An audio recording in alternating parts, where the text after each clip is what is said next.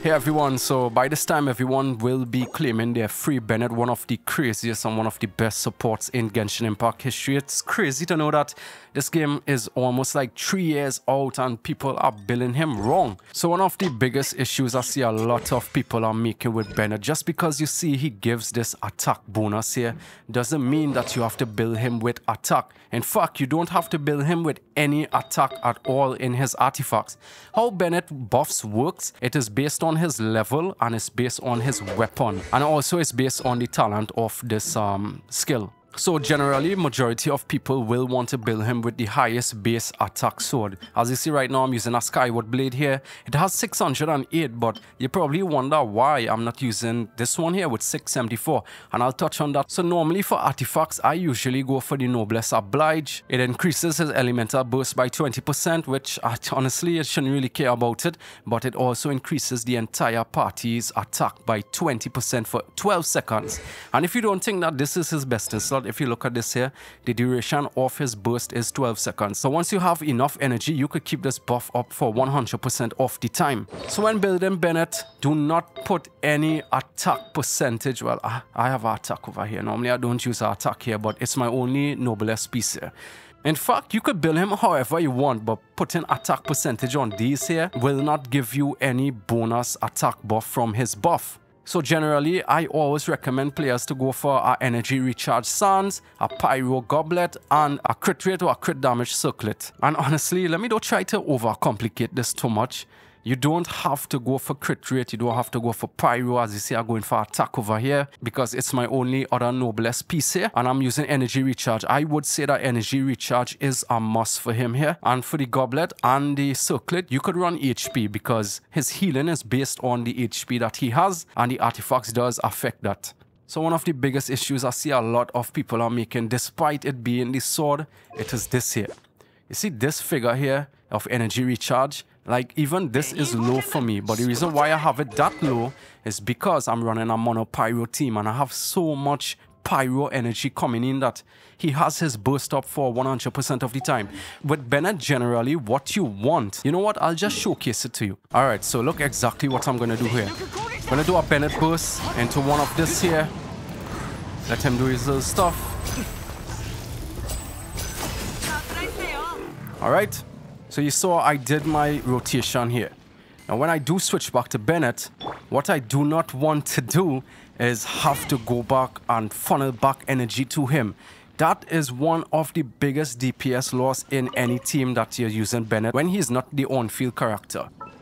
So I always tell players, build a lot of energy recharge on him. You do not ever want to switch onto Bennett and have to do any type of funneling of energy to him to get his burst up. Whenever you switch to Bennett, you want to be able to have this burst up. So when coming to the weapons, you know, there will be so much data and so much statistics, so much types of sheets. Bro, it does not matter. Just pick any sword you want. Once you have a comfortable energy recharge of around 250 to 300, I would recommend around 300 for teams that doesn't have any other pyro unit in it, or if any of the other members of the team is not using a Favonius sword or any type of Favonius weapon to say, I would say aim for around 300 energy recharge. And the easiest way to do that is to just use our energy recharge sword. Now yes, by using the highest base attack sword, you will get more damage, but bro, what's 1000 more damage in all that is doing? Like 50,000 to 100,000 damage. It's not that much. In fact, majority of my showcases, I use Favonius sword on Bennett, and I have zero problems with it, because having his burst up with a low base attack sword is much better than not having his burst up and having to funnel energy and costing you like 5 to 6 seconds loss of DPS just to have his burst up. Now Bennett does have a very high burst multiplier here, and you could take advantage of it if you like. You can make him into a DPS, honestly. And if you would like to do that, I would recommend the Mid-Splitter Reforged. This is one of his best sword. In fact, it is his best sword in this game. It has the highest base attack, same as the Aquila Favonia. It has crit damage, and this elemental buff here is just crazy. But if you don't have a sword like this and you have the Primordial Jade Cutter, that's just as good. Or if you want to do a big nuke showcase, you could just use something like the Iron Sting or the Z-Force Moonlight. Even this one too, it will work because it has a high elemental mastery.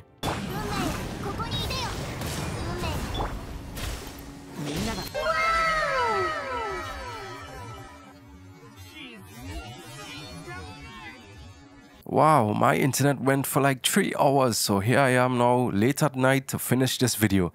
So I want to get into the discussion of, well, this here, Constellation 6. But before that, let's just talk about the other constellations he has. Honestly, he doesn't really need any constellations. That's what everyone says, but I would say at least get him to C1. You see, without C1, the character that you are trying to buff, if they are under 70% HP, they will not get his attack buff. With C1, that removes that restriction. So whether or not if they have 1 HP, 100 HP, they will always get the attack bonus. C2 increases his energy recharge. C4 has something that no one ever uses.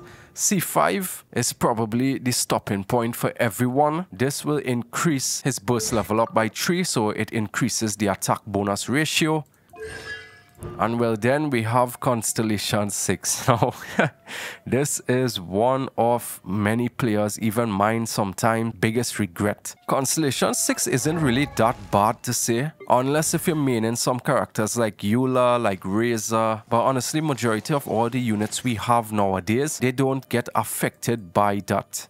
And by that, what I mean, when you have Constellation 6 activated, it turns every normal attack that your character does within the buff into pyro damage. So when you're using him with a character like Eula, it basically takes away majority of all her damage. But if you have characters like Zhao or Raiden Shogun, you will see that in their ultimate, it will state that it cannot be overridden. So if she does electro damage within her burst, she will not do any pyro damage when she pops her burst. Just like Zhao too, characters like Ayato, you will see that it will specifically indicate that their attacks will not be overridden.